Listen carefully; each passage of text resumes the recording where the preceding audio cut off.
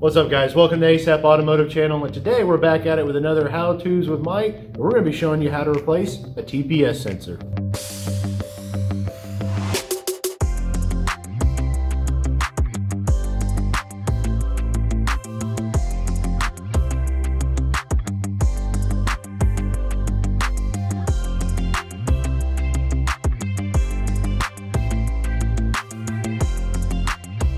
Alright guys, so like I said, we're back at it with another how-to with Mike, and today we're back working on the Tahoe again. At 200,000 miles, you're going to have a few issues. So one of the issues I'm having is this thing's liking to upshift a little too quick, and a few other different issues that have been bugging me.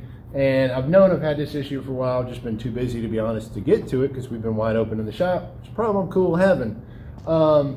But long story short, I need to replace the TPS sensor. What's a TPS sensor? A TPS sensor stands for Throttle Position Sensor.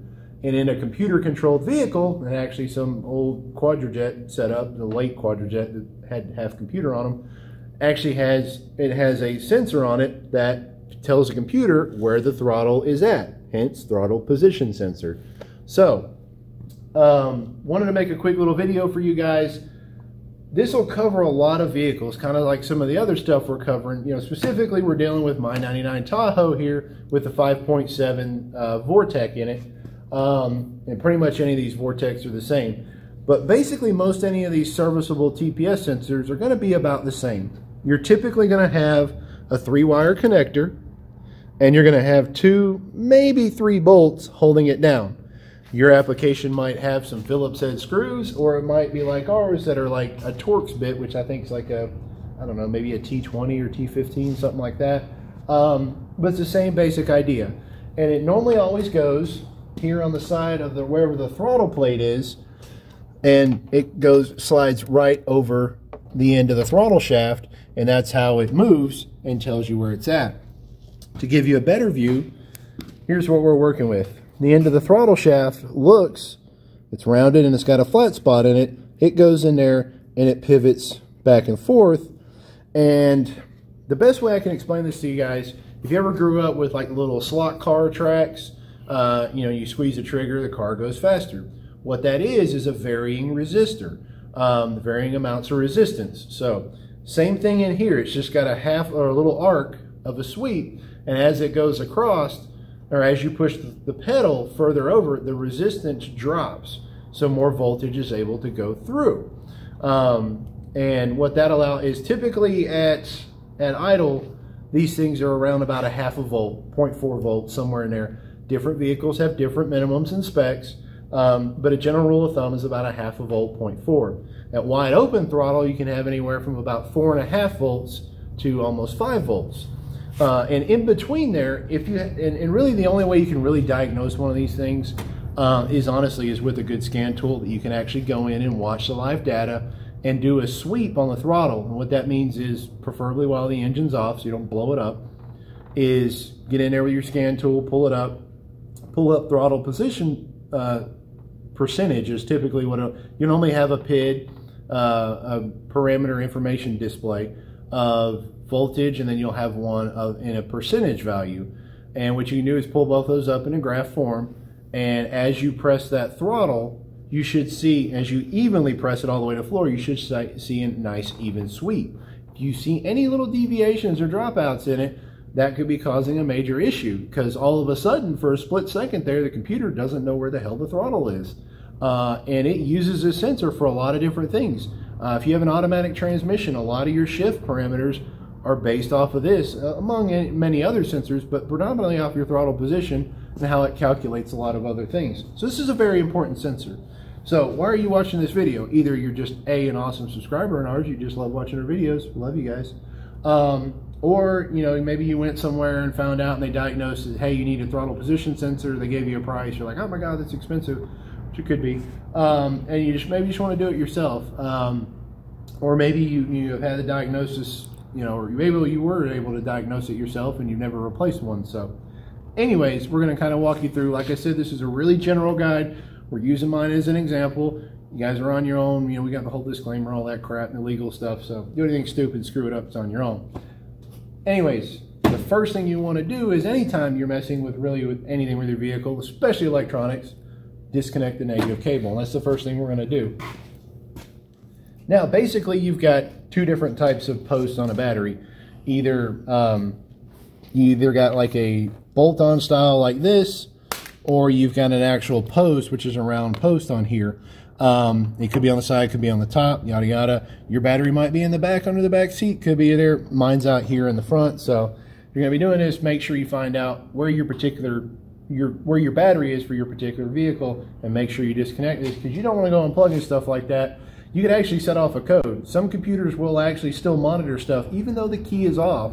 So even though you think, oh, the key's off, it's not going to hurt anything, you go plug in like mass airflow sensor, TPS sensor, or whatever, you can actually end up setting a code, and you end up with a check engine light, and you can end up chasing a wild goose when all you did was you just disconnected something when you shouldn't. So that being said, let's go ahead and get this thing disconnected.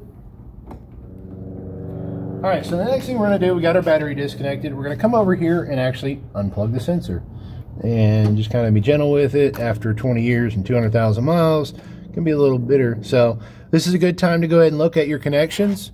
These look really good. There's no corrosion, no damage or anything like that. The wires going into them look all good. There's no fraying or anything pulled.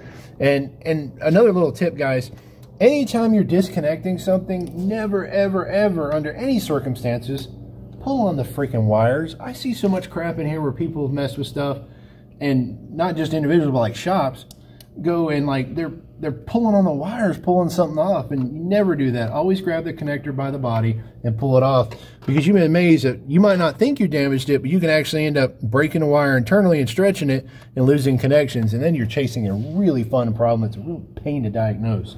Anyways, don't be stupid. Don't pull on it. So, got that out of the way. I'm going to go ahead and disconnect the idle air control solenoid back here so I can really get stuff out of the way. And I'm going to go ahead and disconnect this high pressure switch off the AC.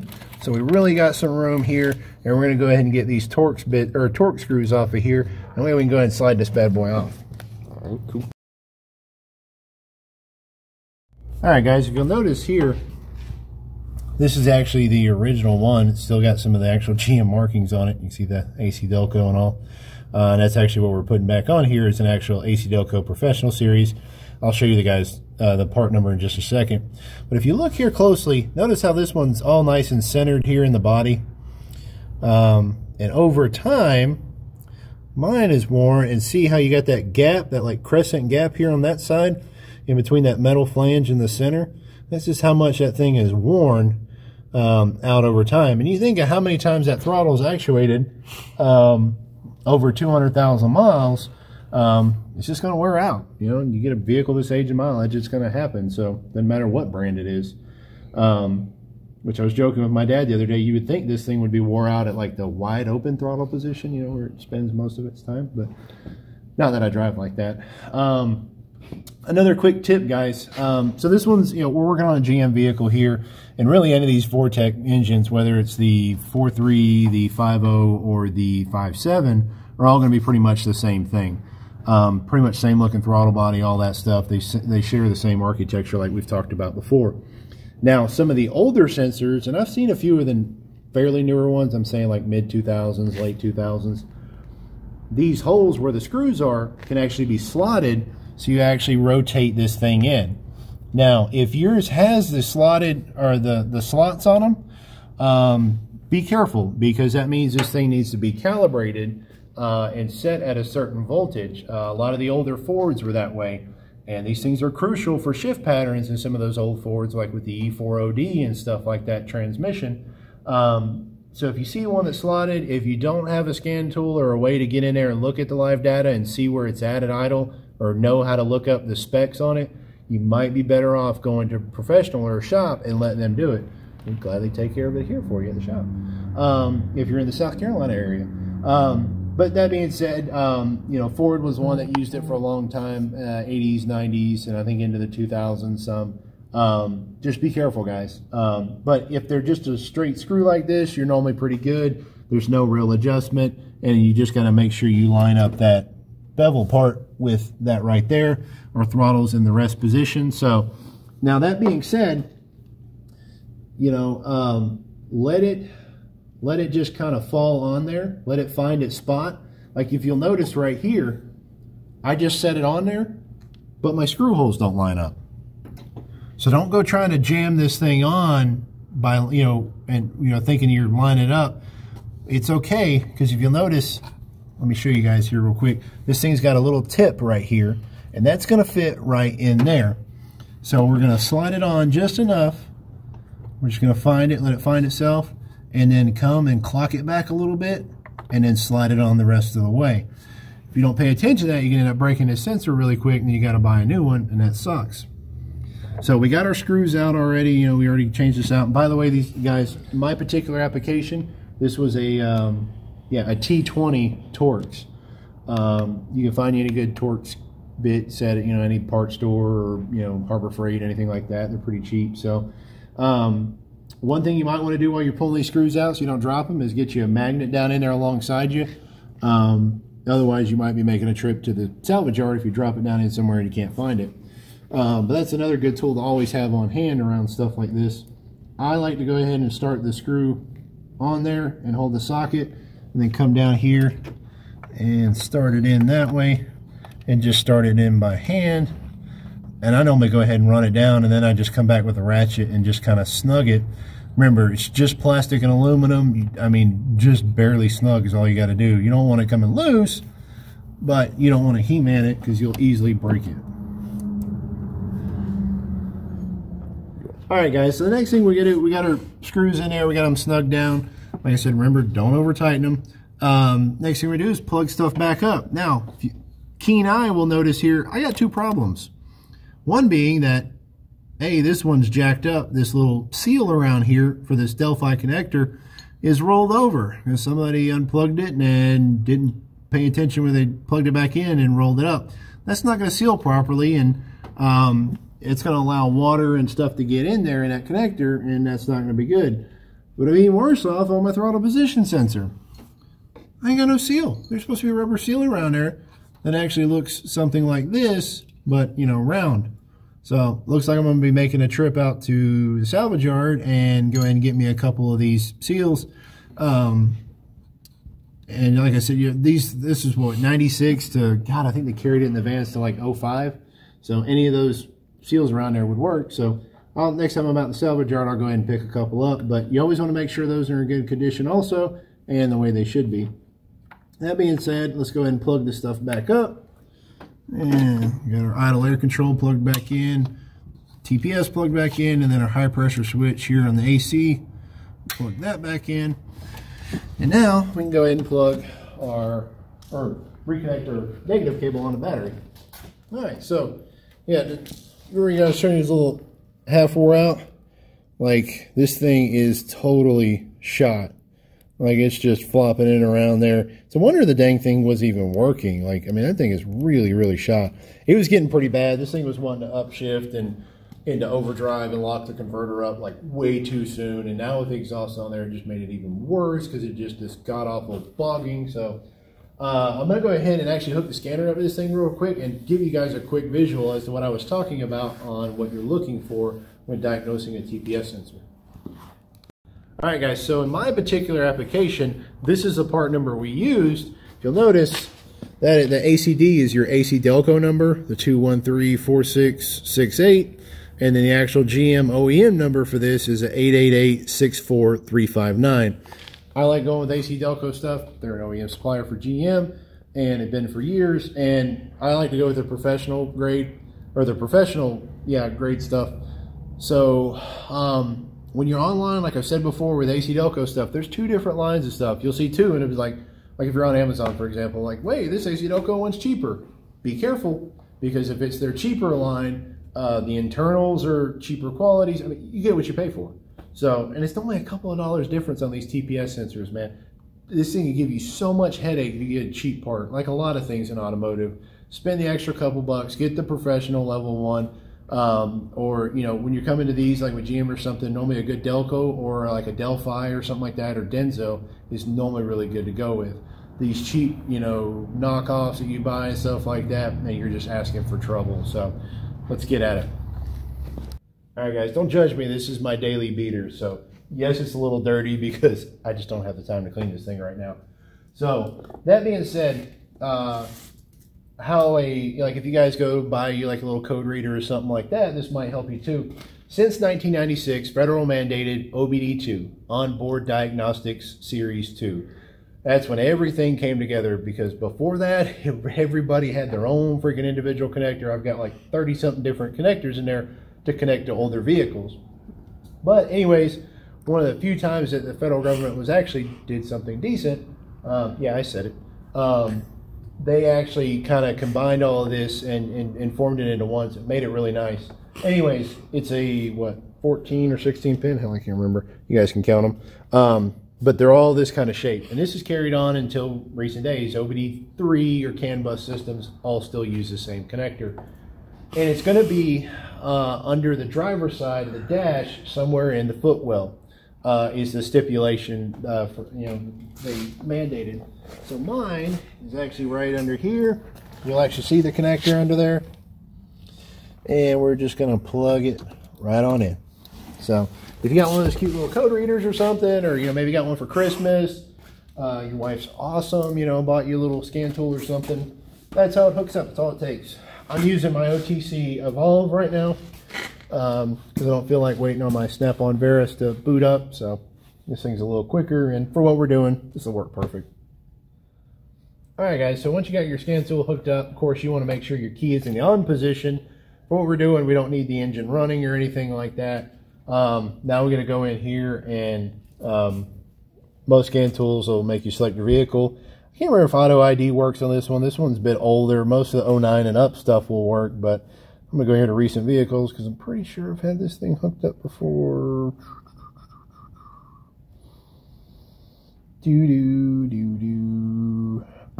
Yep, there we go. It was in there somewhere. Alright, so we want to go to data stream. We want to see, let's get into the PCM. And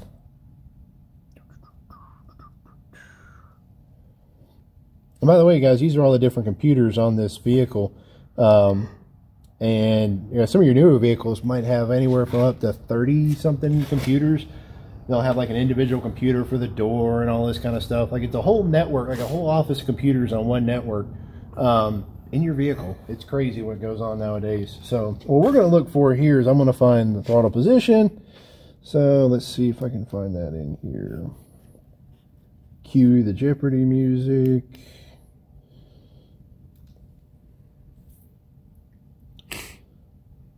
So let's see.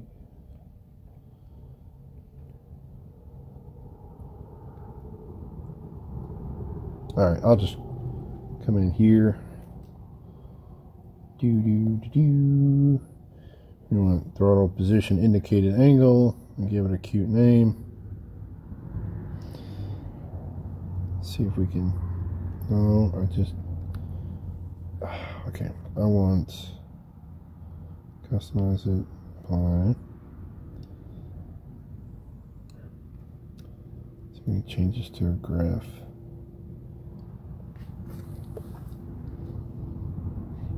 That's right. Bingo. There we go. All right, guys. So this is what I'm talking about here. Right now, we're clearly, my foot's off the throttle, so we're at 0%. What I'm going to do now is ease down on the throttle all the way to full throttle in a nice sweeping motion. So we should have a nice rise with no glitches or dropouts. And just like that. Yep. So your sweep might look different, depending on if the engine's running, the refresh rate of your scan tool and all that. But that's what we're looking for. A nice straight line, no dropouts, any little erratic dropout in there. If your foot didn't twitch or back up, then you've probably still got a bad TPS sensor, like especially if you bought a cheap one, you could have that issue. So, but that looks way better. I should have took some video of you guys for you guys with the old one, but it wasn't that pretty. It randomly had its own little dropouts, and seeing how bad that thing is doesn't surprise me now. So, but that's pretty much it, guys. I'll show you a quick little tutorial of what it looks like on our side here with the scan tool. So hopefully it'll help you guys out, especially if you got a little scan tool for Christmas or your birthday or something like that. Somebody did buy you that. They're pretty freaking awesome. You should definitely thank those people. All right, guys, that's a wrap on another how-to with Mike. Today we were teaching you on how to do a TPS sensor. Hope you guys learned something. You got any questions or comments or whatever, feel free to leave them below. Don't forget to give us a like and subscribe. It really helps a lot. We love doing anything for you guys, and the feedback's great. You guys subscribing and liking in the comments. We love every bit of it, good or bad, man. We'll take it with it. So that being said, man, if you knocked one of these out, congratulations. I'm proud of you.